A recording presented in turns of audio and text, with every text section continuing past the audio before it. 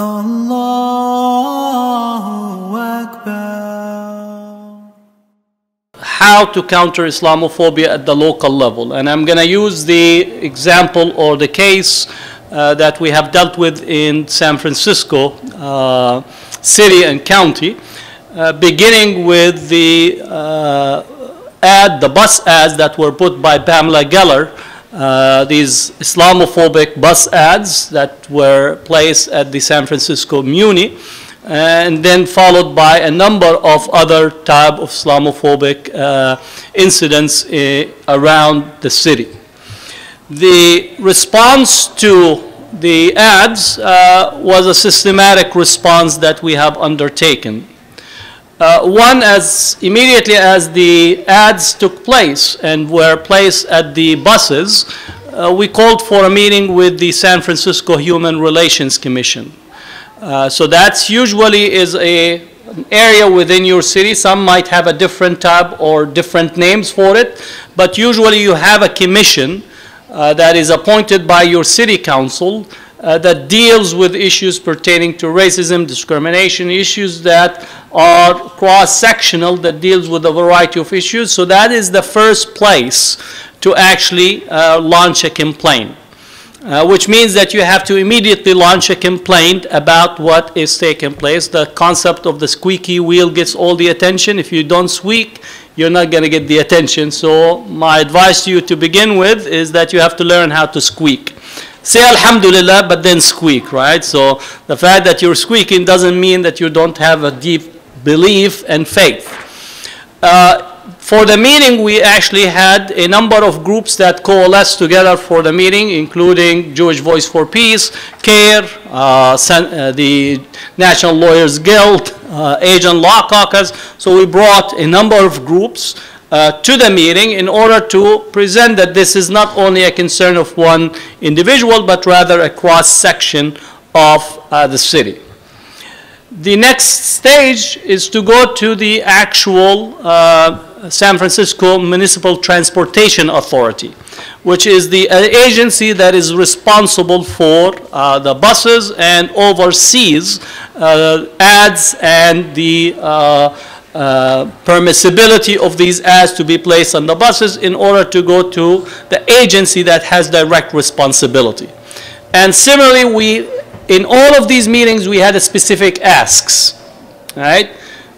So when you go to the meeting to have a specific ask, one is that the city is responsible to create and to fight racism wherever racism appears. Because so far Islamophobia is saying that Muslims go and fight Islamophobia, which is, okay, we're doing this, but it is not your individual responsibility.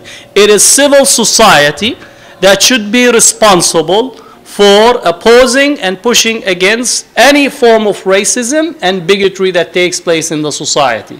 And you need to place it at the foot of those who are responsible because they're our employees, right? So don't go into the meetings as if they are giving you what you call opening the door for you and you are so delighted that actually somebody opened. No, you are the boss and you're going to meet with your employees, and these are their civic employees that are elected or appointed, and you need to go with the demands. That there is their responsibility.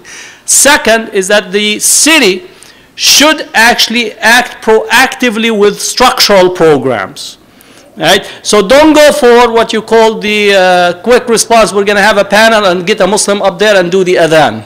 Right? I care less whether they do the adhan or not do the adhan, whether they have a hummus falafel or ethnic food or any of this nonsense. That for me has no place whatsoever. This is what you call, they get you what you call the okie doke, they just get you what you call these symbolic responses, and there is no structural responses. So I care less whether the person can stand up and say Assalamu alaikum. I say thank you, take my Arabic class. I'm not in here to attend to your Arabic language instruction. What I want is a structural response, and the structural response is the following. One, to actually have your heads of departments to actually attend a session for awareness of how to respond to Islamophobic incidents and racism as a head of the department. Because if you don't have a head of the department directing instructions down the chain, then again you are just getting into what you call symbolic action, not actually structural action. So again, these demands that the directors of the programs need to be there, that you have the Department of Education and the Board of Education to be involved, not only to issue symbolic resolutions, but to actually, again, do the hard work from a department heads all the way down. Then the second is to go to the public health institution, right, that provide public health to begin to identify both at the service provider level as well as from the doctor level how to deal and confront Islamophobia. So you begin to deal with the city agencies that are responsible and have the means and the resources. Every department and every agency has what's called a cultural awareness program. And they have a cultural training program. And what you need is to incorporate the fight and the push against Islamophobia into this, so it becomes from the top down level engagement. So that's a very important. Third, bring in resources in terms of research and material. So the person will say, I don't know, say, well, that's good, here's something to read and to actually share. So again, we have issued joint reports with CARE, so you could actually use our Islamophobia joint report, annual report with CARE. You could use the Islamophobia Study Journal, has many research, both applied research as well as framing and so on. So you could use that material. So when you go, because you don't want to have somebody that says the excuse, I don't know. Well, that's fine. Here's the material, and here's what you actually need to understand and you need to take. Fourth element, in relations to the Pamela Geller ad, in our meeting with the City Human Relations Commission, we asked for the resources that Pamela Geller paid for the ads to be taken from the city municipal authority and to be directed to the Human Relations Commission to actually fund projects on Islamophobia. Okay, because we said that the city should not benefit financially from acts of racism, because the Pamela Geller paid for the ads at the buses. We said that the San Francisco Municipal Authority should direct those resources that came from Pamela Geller ad to be going to the San Francisco Human Relations Commission, and the San Francisco Human Relations Commission to use those funds in order to actually fight and use them to educate the society in general on relations to Islamophobia. That's going to be a battle. So again, nobody lets go of the dollar from their pocket, especially bureaucratically, and that's where you use your allies within the city, city council, and others to make that push in order for those resources to get at the Human Relations Commission in order to begin to fund those projects that are needed. Right? So again, in what happens in here, you actually used or made possible for the funds that came from the Islamophobic industry to be directed to the city to fight Islamophobia. Right? And you're doing it structurally. You have to be persistent, you have to be systematic, and you have to engage in order for you to make those demands and constantly say that it's the responsibility of the city. Right? If they tell you it's your responsibility, you say, no, it's not my responsibility. Our responsibility is to point to the problem. Your responsibility is actually to address the problem because you are in that position of leadership. So I want you to be very clear, not to internalize the problem and think it's a problem of understanding Islam. Right? Islamophobia is not about the wrong understanding of Islam or ignorance. It's about racist, right, using racism against a group that they have racialized, which is the Muslims. Right? I use the example the following. If somebody hits you in your face, the problem is not that your face and you go and run and get a plastic surgery to purify yourself. The problem with Islamophobia is a person had the audacity to take their fist into your face. That's the problem. It's not whether you're beautiful or not. Again, it is actually the audacity for having to act in public or in civil society to assault Muslims, whether verbally, whether in violence, whether to target their institutions, and that is the problem, and that's where the city and civic institutions have to be involved in order to challenge and use structural challenge to Islamophobia in that way. So again, to direct the resources and to bring in the resources from Islamophobic content to be directed to addressing the issues of Islamophobia at a structural level. So again, this is very important and significant. Now, on that, then you begin to have what you call your public campaign. So we set up public gatherings in order to get people's testimonies and to speak publicly about it. And the city, the San Francisco Human Relations Commission, held a hearing to hear from the community, and we organized a number of speakers to actually speak about their experiences, bringing kids who use the buses to speak about their experience. We got some of the bus drivers, some are Muslims, to speak about their experiences, and individuals who were riding the bus. So we actually got the public hearing in there, and then similarly something that was done in the community, and that's to create the greater swell of support for the initiatives that we are pushing at the city level. So that's at the localized way in order for you to use those aspects of what I consider to be civic engagement in order to alter the Islamophobic content that is being deployed, San Francisco and other cities around the country.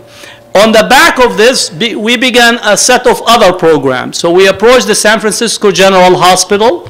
There's a number of MDs in there that experience Islamophobia. So the general director of the hospital likewise began to have these regular training program for their department head.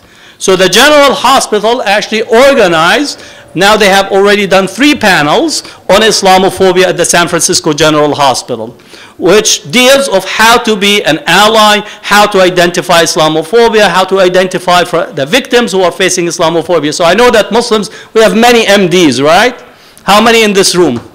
Don't worry, we're not going to ask you to give any exams to people, right? Or your parents. So if you're in the MD, your role is to go back to your hospital and ask them to organize similarly a department head's training, both to identify Islamophobic relations that exist with patients on the one hand, but also in general to get people awareness of how to identify individuals that have faced issues of Islamophobia that might have developed mental health issues as a result of this. So we're trying to get at the San Francisco General Hospital to create the first clinic that specifically focus on Islamophobia as a mental health issue.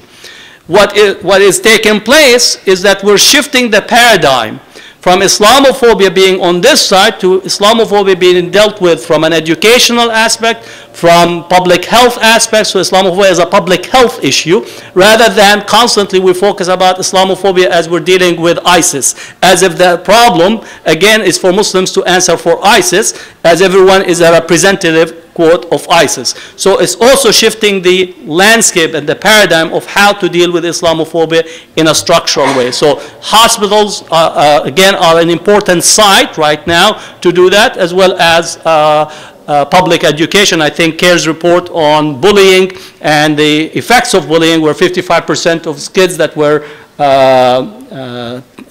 polled actually responded that they were bullied in school, and therefore the site of engagement and investment is also how to make sure that the school is having a racism-free environment and racism-free classroom. And for this, there are 2 components. One is on teacher and administrative training, but the other is on curriculum.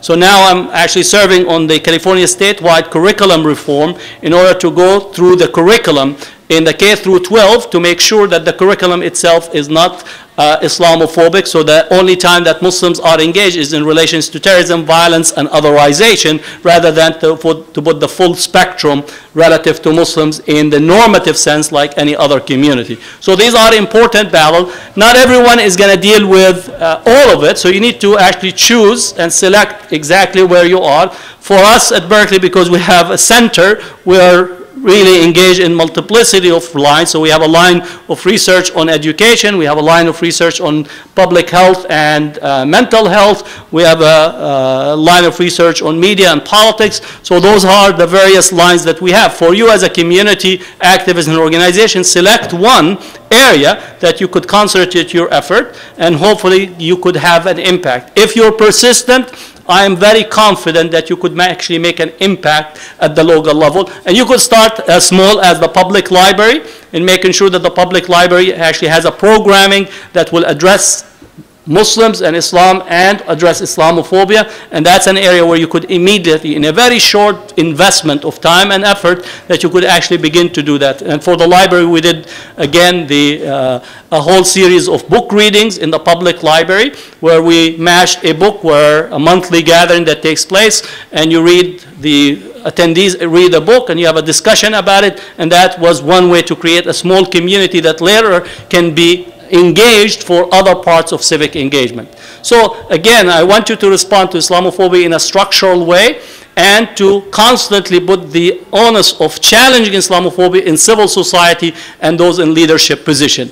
It is not your individual responsibility in civil society in terms of overall. Your responsibility is to raise the problem and to bring those issues to the table, and then assign the responsibility to civil society to address it in a structural way, in policy and in trainings that could begin to challenge and alter the picture. So I'm just giving you an overall framing of what needs to take place, but I definitely encourage you to tune in to the Islamophobia conference. We have about 48 papers from across the world. We have a group from Australia that is coming to present their own research in Australia. We have the European Islamophobia report, and then the Haas Institute will present their own work on the political landscape in the US, and which zip codes and which political institutions are engaged in Islamophobia. So you could actually be able to trace it at your local level by entering your zip code and getting that information. So that will all be available for you,